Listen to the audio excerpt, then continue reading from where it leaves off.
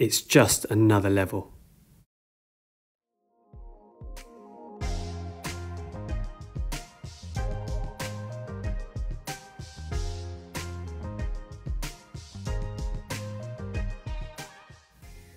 Hi everyone, and welcome to the Watcher of Watches YouTube channel, where I'll be sharing my passion for watches, buying and owning experiences of timepieces that I've collected over the last few years. If you like my videos, please drop me a comment below, hit the subscribe button turning on the notifications, and follow me on Instagram.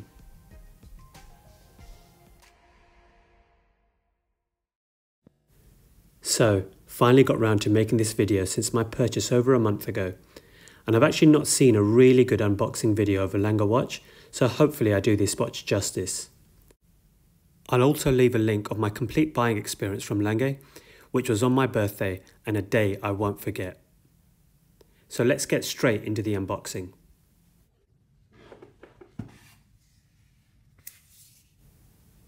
The first thing that was given was a Lange brochure. And there's a 25th anniversary version. And then the brochure talks about how the watch has become a modern icon.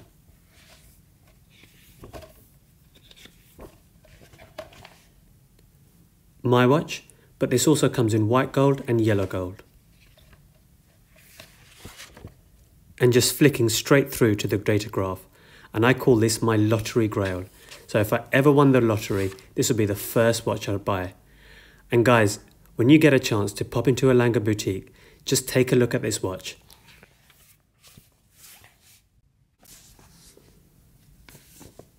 In this envelope is part of my paperwork.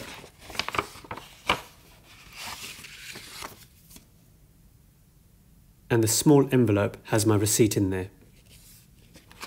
Now this watch comes with 2 years warranty, but if you purchase from one of the Lange boutiques, you get an extra year warranty provided.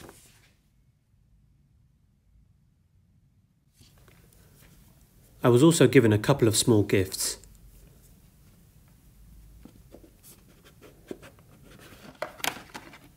And this is specially roasted coffee beans from Panama for Lange. And maybe this is of things to come, because I know FP Journe have started to make their own special brand of chocolates.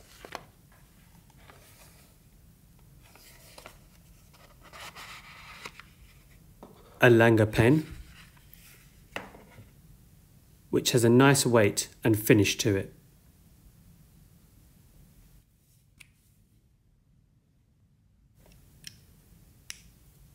This is the box the sealed watch came in.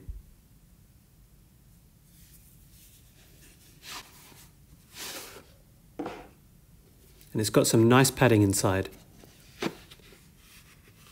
And this was the seal and plus the quality control sticker.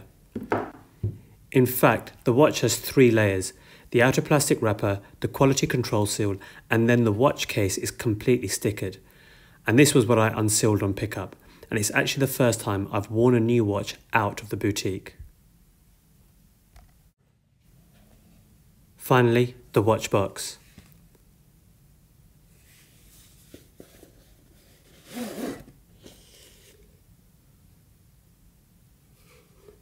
And when you open it up, you're presented with this nice leather booklet.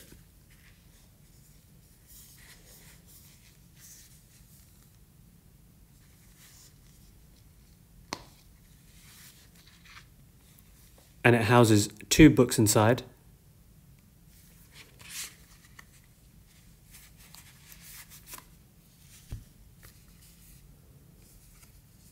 Plus a microfiber cloth.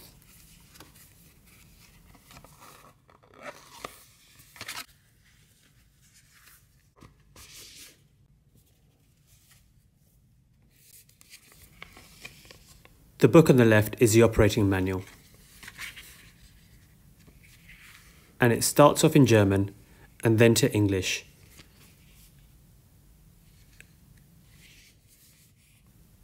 But I'll run through later in this video on how to set this watch.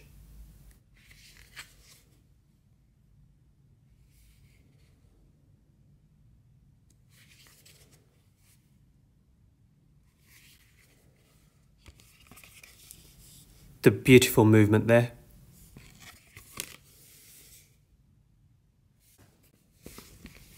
The other book is your service booklet. And it comes with a list of all the service centres around the world, plus the stamped warranty page, and the aim was to pick this watch up on my actual birthday. The rest of the book runs through the servicing process. And just like old German cars, there's a section to document your service history.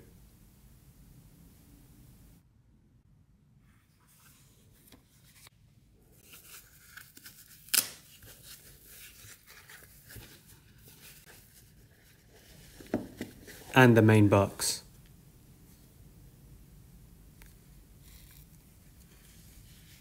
Which is finished in leather again. I actually would have preferred a slightly more substantial box like you get with Patek or AP, just for that extra special feel, because this is certainly a watch that deserves that. So here you go guys, my Grail watch.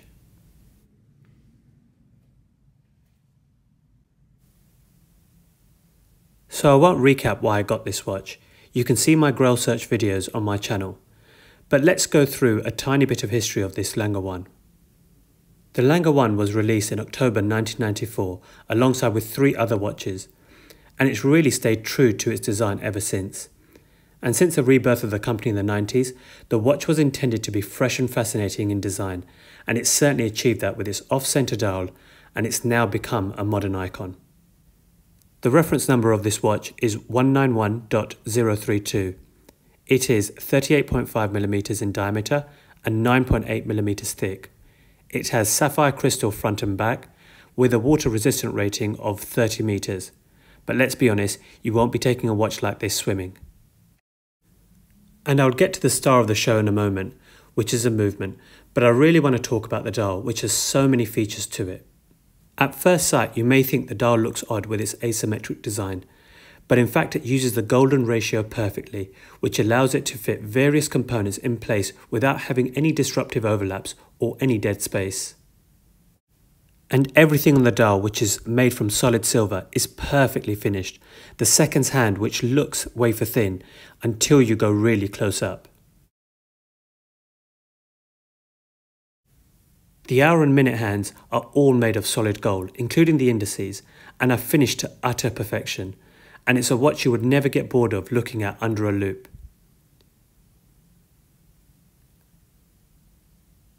And you can see the contrast between the matte finish style with the swirl pattern, but everything else is highly polished, which gives the whole dial a lot of character.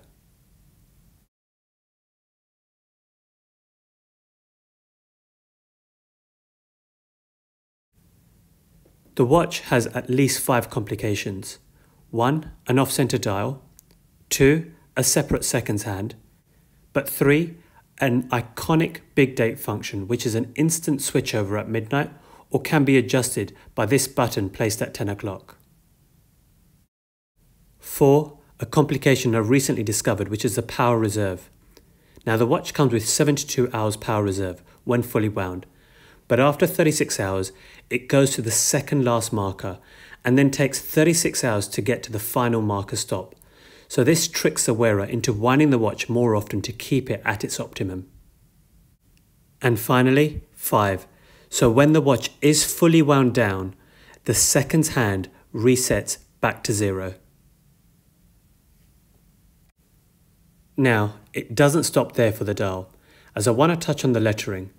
And there was a really good article on the SJX website where they explained that instead of using standard spacing between each letter, like what would happen on a normal Word document on your computer, but on the Lange one, the spaces are different to suit each letter to make it look perfect to the naked eye. Now, that level of design is just astonishing. So that's the dial. Now, let's look at the case, and this watch is pink gold, which you can see in this picture. But then I took a picture about 5 seconds later with a slightly different angle, and now you can see it actually looks yellow gold. And in fact, in some lights, it's even looked white gold. So the gold composition used by Lange makes the case a bit of a chameleon, depending on the lighting.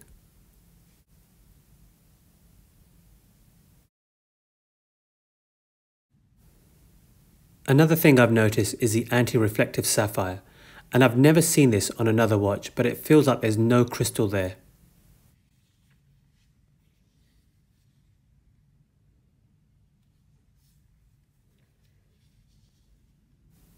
The side profile shows a case thickness of 9.8mm and the beautifully brushed finish in between the highly polished pink gold. And actually the older models pre-2015 were polished all over, but I much prefer the two different finishes here. And the iconic lugs. And on the original prototypes, the lugs were actually flush, but the CEO at the time used a file to cut a notch into the side to make them unique.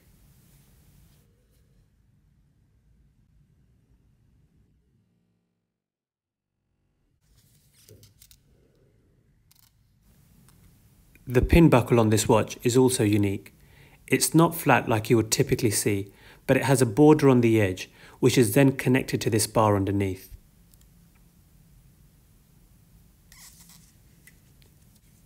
This is to help it stop slipping off if the pin comes undone.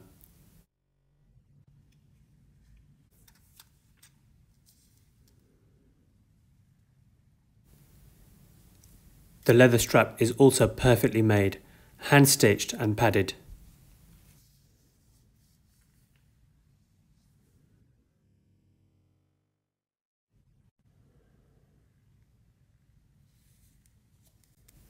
And now, the star of the show. And just look at that. Again, you can see that the anti-reflective sapphire makes it look like it's not there.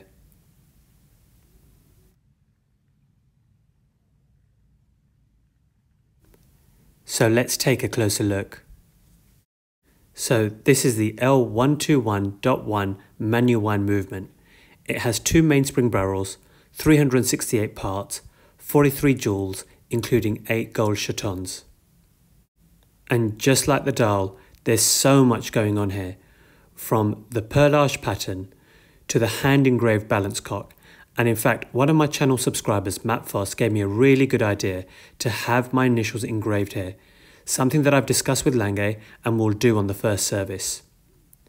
Then the black polished swan neck regulator, a straight graining finish, flat polishing, plus the blue heated screws, and the black specks you see there is the dust on the sapphire crystal.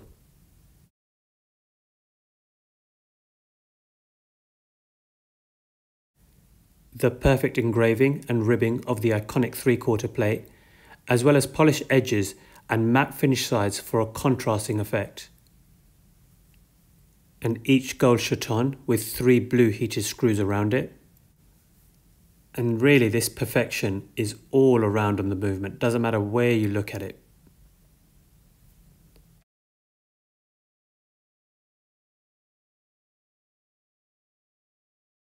And finally, the back of the case also has perfectly engraved lettering all around.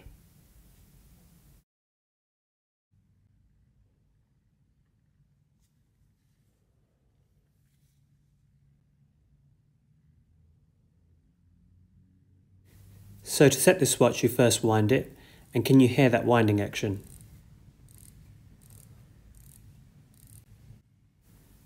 And pull the crown out in its only position, which hacks the seconds. And now let's make it go past midnight for the instant date switchover.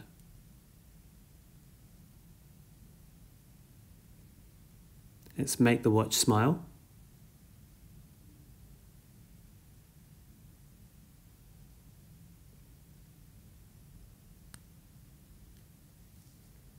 And then this button placed at 10 changes the date. And it's quite a firm press, so you don't accidentally switch date if you end up putting the watch on the side or something.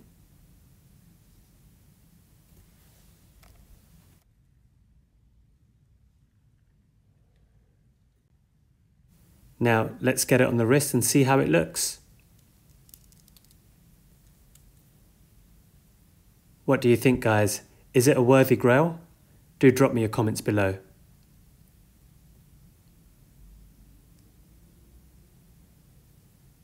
But until my next video, stay safe everyone, thank you for watching, and I'll leave you with a few more wrist shots.